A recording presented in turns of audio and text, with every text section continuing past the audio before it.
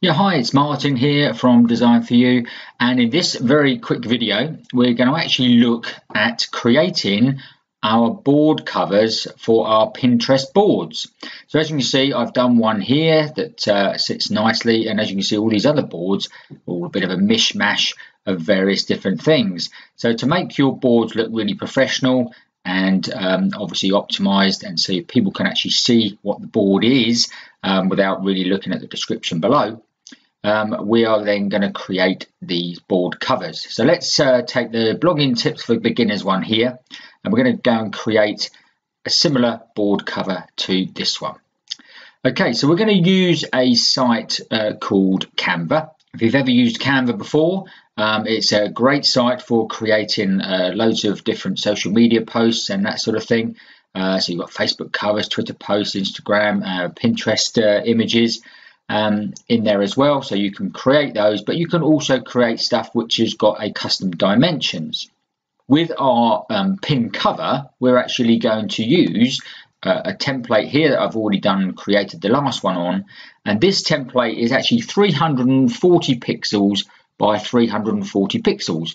Okay, so it's a total square and fits lovely, as you can see, in the Pinterest board covers. So we just need to create this, and I want mine all to look very similar, so I can use the same background, same style lettering. I've used two different fonts here. I wouldn't use any more than two, and I've obviously had a background image there which I've just faded out to give it a little bit of depth. So we just want to go and create this other board which is blogging tips for beginners.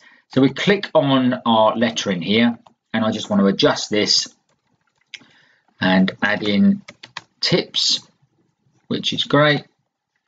And then underneath we're going to put in the other script writing. We can just get rid of that, and we can put for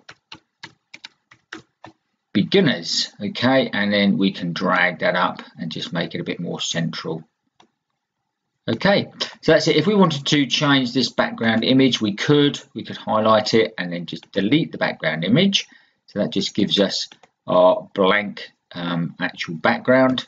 Just move that down slightly, and then we can go to the uploads here, and I've got some more images that I could actually add in if I needed to. Let's just have a look. Say something like this with the actual computer in the background. We can just make it go a bit bigger, and then centralize it, and then what we'll do, we'll arrange, so we'll take it to the back. Okay, and then what we're going to do is just transparency it down to about 20, just so you've got that highlighted background, and there you go, something simple like that. Okay, and then all we need to do is hit the download button and download it in as a PNG, which is the recommended file. Okay, so that's downloaded. So now we head over to our Pinterest account. So as you can see here, we now need to upload it. So if we click on our plus sign and upload, we'll go and grab our image, which will be in our downloads. So look, so we can grab him.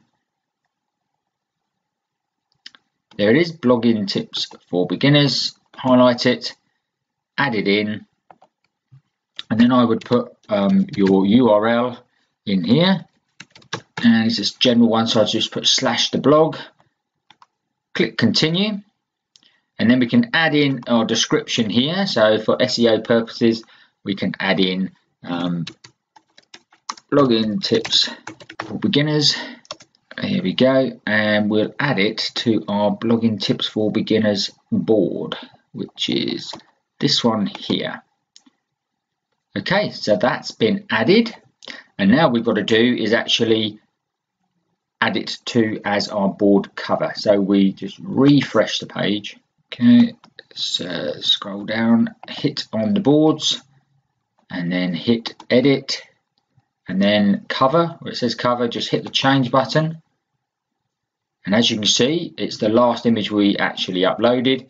So that doesn't matter if you can't see it all, because that square is the actual overall size of it.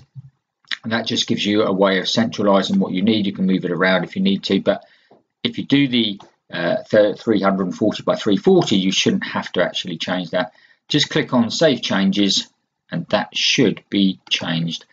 So let's just hope that has happened.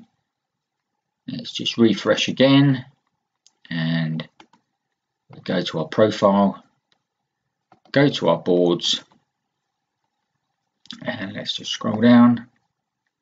And there we go. As you can see, we now have our board cover which says blogging tips for beginners. So there we go. There's a quick video of how you can create those and have them all really nice and branded in your colors for your website, etc. And that people can see straight away what the board is about. Okay. So there you go.